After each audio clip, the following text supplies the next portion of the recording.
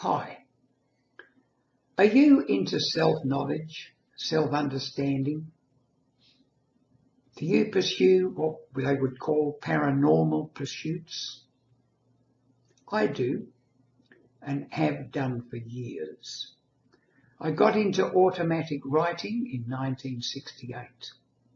And of course, that was a consequence of reading appropriate books to deal with spirituality. I'm talking about spirituality, not religion here. Real spirituality. Looking at finding out about yourself firsthand. I started way back in 1968. Now, if you look on the internet, you will find hundreds, possibly thousands, maybe even hundreds of thousands of postings to do with the paranormal. Near-death experiences, out-of-body experiences, messages from the other side, etc., etc. When I first started this way back in 1968, I felt, as so many do, this can't be right. I'm going crazy here. This is insanity.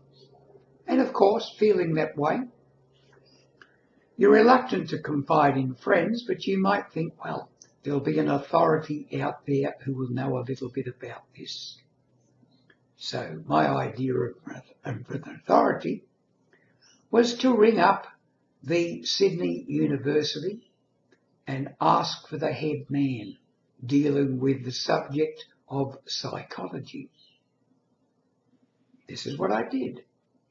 And when he came on the line, I asked him, I said, "Sir, I understand that Duke University in the United States have been studying parapsychology since 1929. Does the University of Sydney have a faculty on parapsychology?" There was a long pause. And then he came back and he said, "We don't believe in that sort of bullshit here, son." And that was it. So I hung up and I had nowhere to go. No one really to confide in. And of course, as the years went by, I realised that I wasn't crazy after all. That there were a lot of other people out there who dabbled in parapsychology, people who were clairvoyant, clairaudient, people who could handle something and talk about the owner of that thing. All of these things I learned later on. But at the time, I guess I was in some way at the forefront, in the vanguard. And of course, that's always a dangerous place to be. I dare not confide in anyone, except the one person who introduced me to the subject. Other than him, no one. For many, many years, I kept it to myself. At least 20 years. Why? Because in the old days, back in the 70s, 60s, 70s, and before that, maybe even into the 80s, if you were to talk about parapsychology to a doctor, he would probably refer you to a psychiatrist, and before you knew it, you'd be taken away by the men in the white coats and fed Valium in one of those institutions. Because parapsychology just wasn't believed in. People who could do these things were regarded as insane.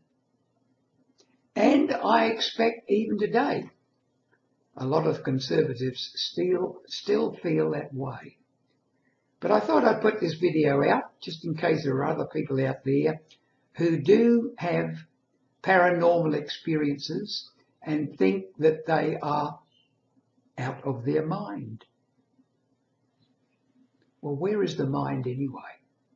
Don't for a moment think it's just contained in your brain box. It's not.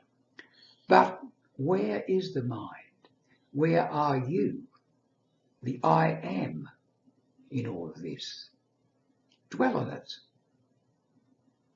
And if you do have psychic abilities, rest assured you are just one of the millions of people in the world who also have them too.